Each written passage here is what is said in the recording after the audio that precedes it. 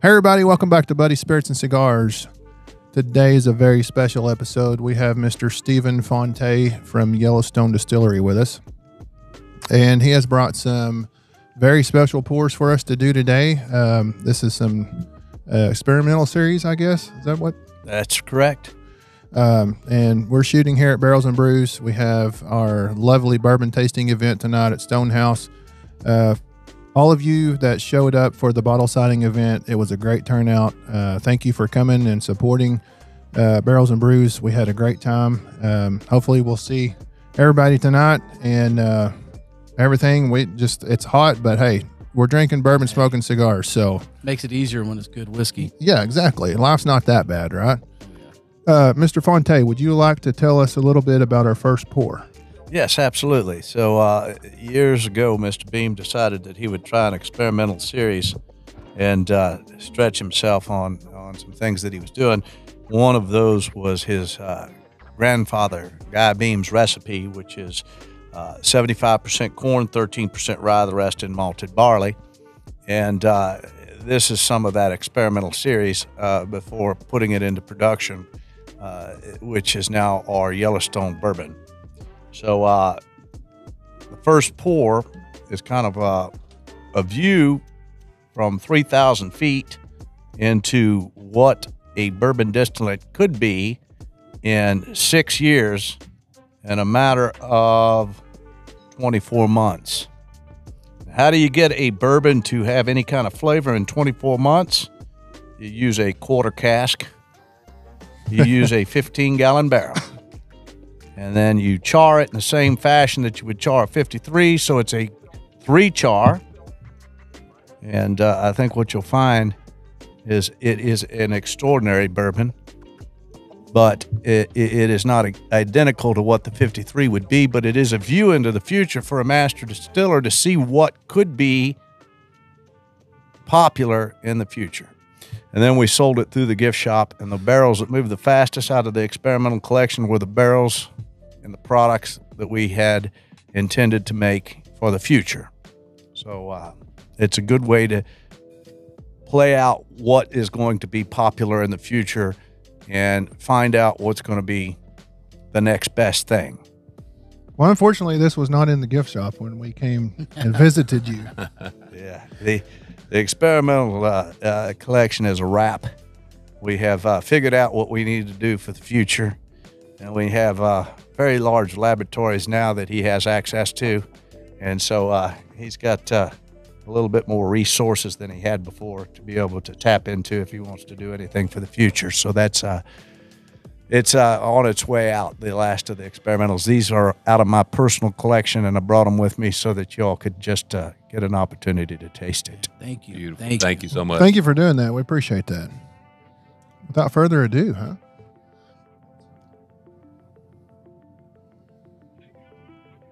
It's got a different nose wrist right off the bat. Yeah, it does. Even the taste is pretty unique. Oh, you've already went in, huh? Already went in. Man, didn't waste a bit of time, did he? Nope.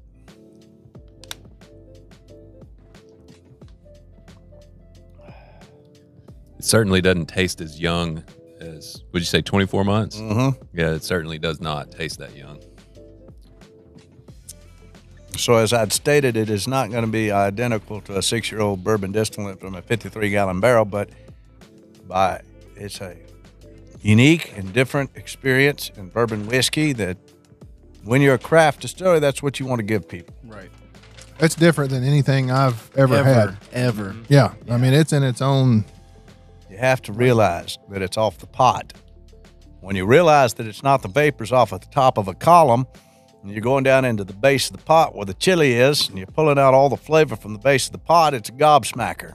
Yeah. And that's what this is. Yeah. It's off a 150-gallon hand-hammered alembic still, ran by a 7th-generation Beam with his grandfather's recipe and his great-grandfather's yeast strain. So that's Wow. it's different. It's very unique. That's what great-granddaddy took for granted. Yes. You're just getting to experience it. Man. Once again, thank you for out of your personal collection. That's awesome. We really appreciate that. That means a lot.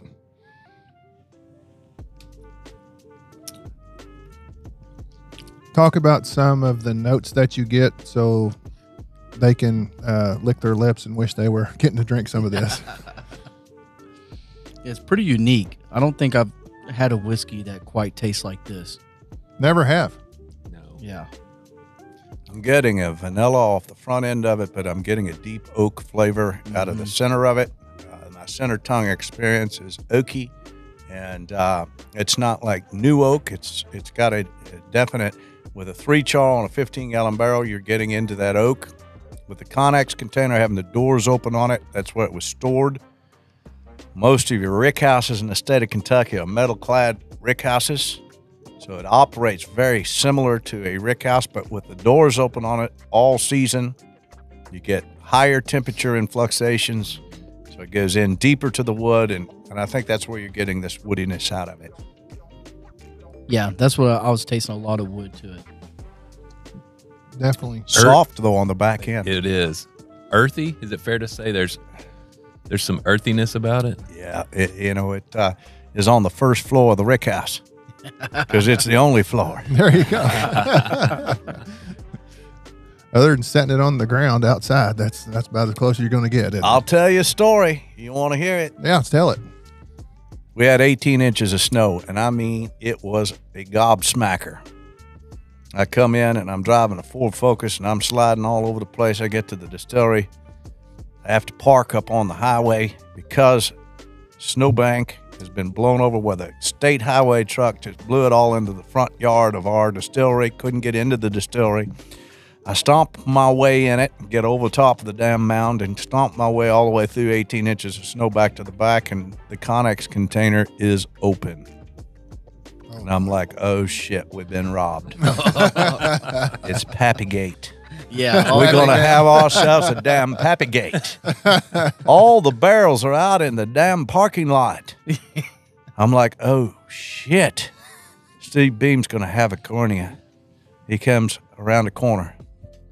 Where'd you come from? He said, I had to park up the street, couldn't get in. I said, what are all the barrels doing out here? He said, I pushed them out. I said, why'd you do that? I want all that alcohol to come out of the oak and all that, and just rolling them out into the snow. That's going to help the flavor profile in the future. I said, you did? He said, I did.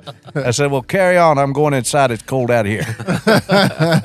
He's the man. He can do what he wants. Yes. That's funny. So we'll have to wait a little longer before the Yellowstone version of Pappygate then. Yeah. Yeah. Be fun, though. Yeah. But I mean, if you're telling the story, We'll you help you. can say whatever you want, right? You're the storyteller. True that.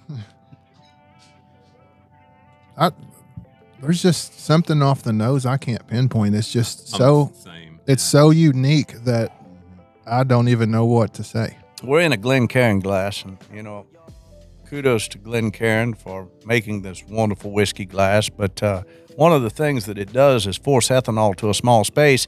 If you blow across your glass and then you put your nose down in it, you'll get a pure grain nose. Mm-hmm. Totally different than what you got on it if you were just nosing it. And that helps to keep your olfactory intact.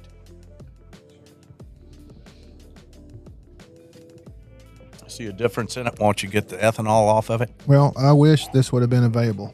Just saying. Yeah, me too. It's really I wish Yeah, I me had too. more of it. Yeah. Yeah. Me too. Then we wouldn't have to be drinking his out of his personal collection. Right. We'd have our own.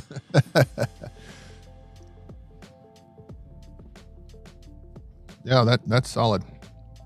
I've not had anything like it. I don't know what else to say. I mean, it's just in its own lane. And it's a wonderful thing to say craft distilleries are here now, because that's exactly what you're getting.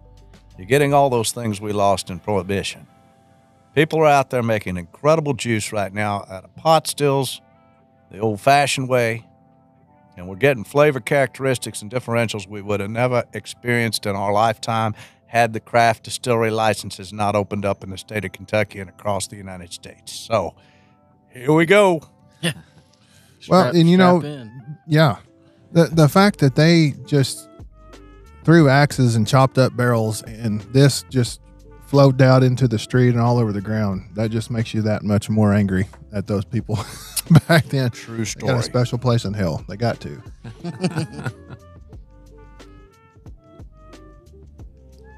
Well, You want to move to the rye? yeah. Let's Okay. do it. The bourbon was that good. The rye's Hold got to on be one that second. much I better. got to take the rest of this. Okay, I believe you can handle it. Easy like Sunday morning. While he's pouring that, I think so what do you think about this? I've never had anything like that before, especially that quality and that good. It's possible that I might never have a whiskey that tastes like that ever again, with it being as rare and the method in which it was made, and that could literally be a once in a lifetime pour. That we Don't just make had. me get tears in my eyes. I don't have any Kleenexes over here to console him with. Yeah. So, what about this one? Rye whiskey, rye whiskey? I'm a big rye Jim whiskey Tom fan. sang about it. Oh, one more. Sorry. Sounded something like not that. Well, that's why he was a singer and I'm you're not. an ambassador. So, So, what does your rye content have to be rye whiskey? Is it 51? 51% rye or higher.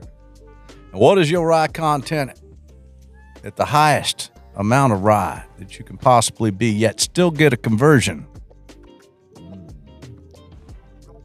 89. 100%. 100%. How the hell do you get 100% rye to convert? You malt it. What do they charge you to malt?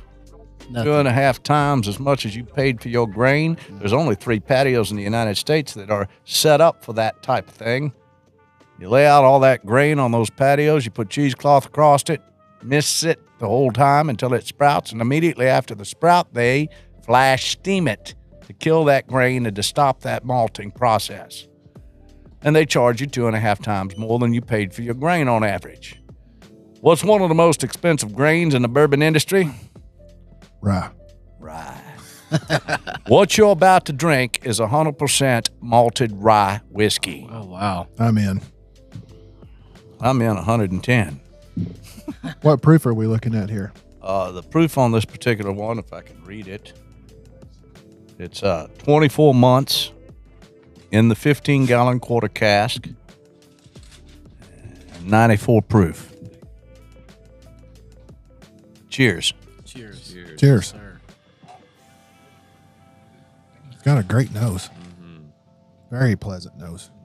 I'm sure Nate's already dive in You on know the... what? I'm waiting last this Oh, time. come on now. I'm trying to let my nose marinate. You just got a little excited last time. That's all. No big deal. When Stephen Fante pours a whiskey, you drink it. That's what whiskey's for. It's sir. meant to be enjoyed with friends. Absolutely. Mm.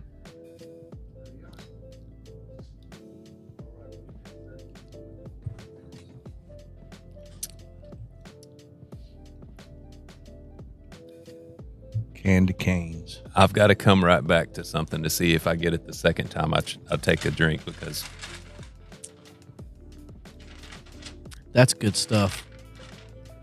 Christmas. it's there the second time too. I was not expecting 100% rye to be creamy initially, That's the malting. and then when that dissipates, you've got the rye spice and the peppers in it. The finish is incredible. That's delicious. That's a 7th-generation beam on a still. It's, one of the typical rye characteristics, the back of the palate's getting some spice, get some burn, stuff like that. But this is smooth all the way through. All the way through. From the very first drop on the front of the palate all the way through the middle to the back end. It's smooth all the way. Plenty of flavor. Fantastic. It's nice to revisit these. Yeah. These are awesome. You forget just how great they were. Well, I hope that we can say what you're saying right now and revisit these at some point in time. Mm-hmm. This is just in itself is an experience. I mean, this is something that it's a once in a lifetime deal. I mean, this is one of my top ryes. This is damn good. Sucks for you. Sucks. Yeah. You got 3/4 of a bottle left. Yeah.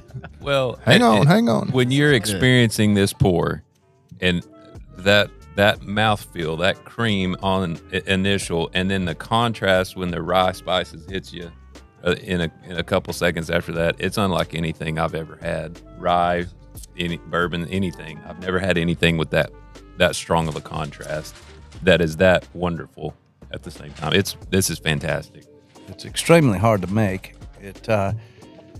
Every 2 uses of the still, you got to clean it completely out. It's labor intensive to make 100% rye, but the result is just incredible. Yeah, this is solid. I wish you guys could sell this on the shelf. I would. Well, you know. Yeah.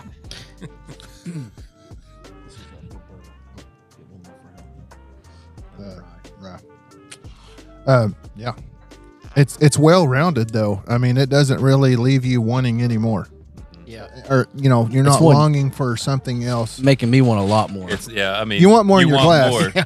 It's not missing anything. Yeah, as far as the flavor profile goes, it's not missing anything. It's very well rounded. It just coats your mouth and your palate, and just it's wholesome goodness in a glass. It's good birds pour. I think he's probably going to like that. Yeah. I've gotten 2 off the camera points for that second pour.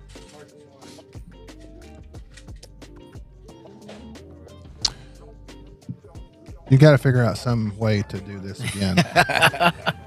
Technology has advanced a long way, so we got to figure something out. I'd like to experience that in a 53-gallon barrel after about 6 years. Oh, yeah. Oh, man. Can you imagine? Oh, I mean, I can dream. Maybe you can sweet talk your boss, Be some sweet talking. He's tough. Yeah. Buy him a massage or something, and catch him at a weak moment. That's when you have to do it and record it. Listen, boss, you said it right here. I got it on tape. You could always use the dog sitting in the near future as part of the negotiation. Leverage. Those are good dogs too. I've never met chows that really don't want to tear your leg off or something, and those are some of the friendliest chows. Mm-hmm.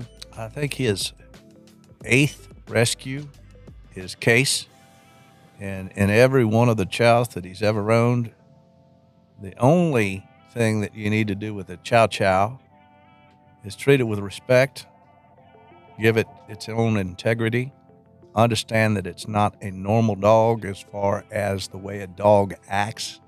The chow is very similar to a cat. They have their own needs and wants, and you can't force anything on them because they're very strong-headed. And those are things that I've learned from watching Stephen Beam train these dogs. And he has the patience, and that's what you have to have when you have a chow. It's just lots of patience and love. And these dogs were brought up with patience and love, and they've greeted every guest that we've had at our distillery, and they are sweet as all day is long. There's nothing wrong with the breed of chow. It's just the owner and the way they treat them. Most owners want them to obey commands, and a chow's not going to obey any command unless they feel loved. Yeah. And these dogs have been loved from the beginning. Yeah, you could tell. So did you say Case was a rescue? Yes. That's a rescue dog. Wow. Yeah, all of them have been rescues. What a beautiful, all of his dogs were rescues. well-tempered dog, considering the breed. Oh, my goodness. Yeah. Yeah, he's a big fluffaluffagus. He sure is. Well, if you guys haven't heard by now, we got to go visit Yellowstone Distillery. Mr. Fante gave us an amazing tour of the facility. We got to sit down with him, and we got to do some barrel picks, and we had a great time. So we're going to end this particular episode of the experimental series. We're going to do a part 2 and have our store picks there in that. Barrels and Brews has done an amazing job. They're half gone. So if you haven't gotten to Barrels and Brews to get anything, hopefully There will be a few that survive the night, and you can come down here and grab some. Once they're gone forever.